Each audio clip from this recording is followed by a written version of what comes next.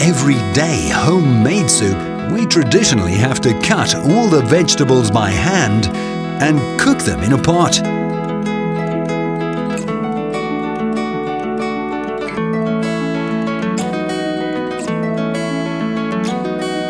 With the Thermomix, it's easier and faster.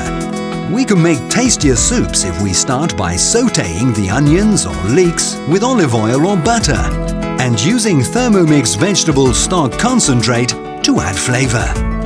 The Thermomix lid has a safety sealing ring to prevent splashing, which must be replaced every 2 years. Next, we cut the largest vegetables into pieces and place everything in the mixing bowl so they can be chopped in a few seconds at speed 4. When adding water or other ingredients, attention should be paid to the capacity of the Thermomix bowl, which must never exceed the 2-litre mark. Once all the ingredients are cooked, serve the soup and enjoy. Your Thermomix is all you need to make delicious and healthy soups.